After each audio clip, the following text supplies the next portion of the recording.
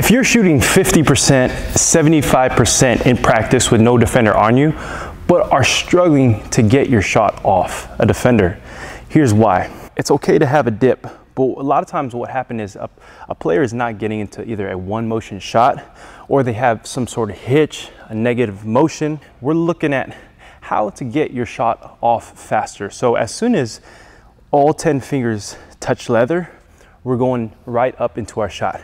I was taught to step into the pass. Now that is okay, but for right now, we're just having our left foot as a right-handed shooter, a left foot planted on the ground as soon as hands touch leather. Notice the timing, catch.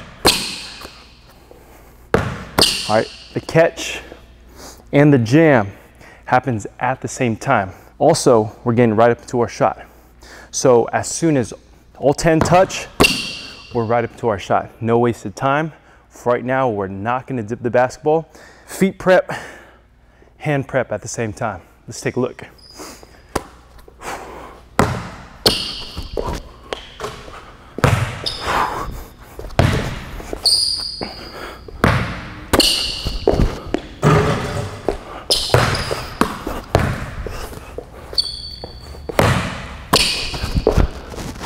What you don't want to do is pick up and have your foot lag behind, right?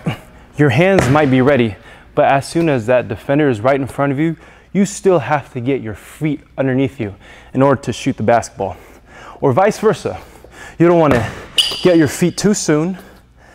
Then once you catch the basketball, your timing is going to be up, right? We want to be very efficient in our shooting motion, all right? So it's important everything happens at the same time. All transfer of energy happens at one time. So avoid those two mistakes.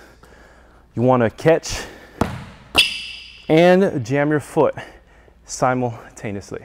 We're going to look at a drill that helps with your shooting motion. Many players have a two-piece shot, and quite frankly, they could knock it down, but when a defender is on them, that two-piece shot is going to slow them down.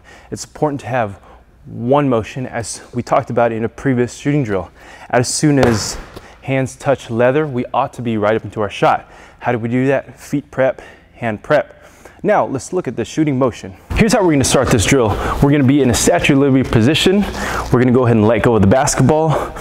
When we let go of the basketball, we're going to get into a foot replacement. So that's essentially a hop. Both feet land at the same time, right? As that ball comes up, everything comes up at one time. So when the ball is coming up, we don't want to stop the motion, right? It's one continuous motion on the way up. Let's take a look. Upon that release, foot replacement, one motion. All right. It's important we don't allow any hitches. If you have a hitch in your shot, you're gonna feel it. It's gonna be exposed, all right? As best you can, keep that ball out in front of you, right? No negative motions, no shorties. So we often tell our players, no shorties, so now it's time to adjust, all right? Great shooters don't miss two in a row. There we go, we got a little bit of back rim on that. All right, let's end on a swish. All right, everything up in one motion. Momentum is very important. Getting downhill in transition, getting by your defender, but also getting into your shot. We mentioned earlier why many players can shoot well in practice, but can't shoot against a defender, right? Many times it's because they have a slight hitch, right? They may have a two-piece shot. The more fluid your shot is, it doesn't matter if you have a defender or no defender. Your shot's gonna be the same every time. If you ever notice players with a two-piece shot or a hitch, they have to adjust a little more now that they have a defender on them. We're gonna look at this drill for shooting momentum off this pound, right? We're not hopping, we're not getting into any kind of step in. Our feet are gonna be stationary until we jump into our shot. Off this pound, everything comes up at the same time. Now, this is gonna really challenge our upper body timing, right? Our feet are already loaded. This is for our upper body. We wanna move ball before body. Let's take a look.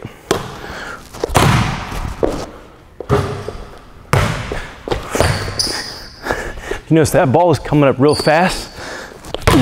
It's important to keep that pound. It's gonna feel uncomfortable at first if you've never done anything like this.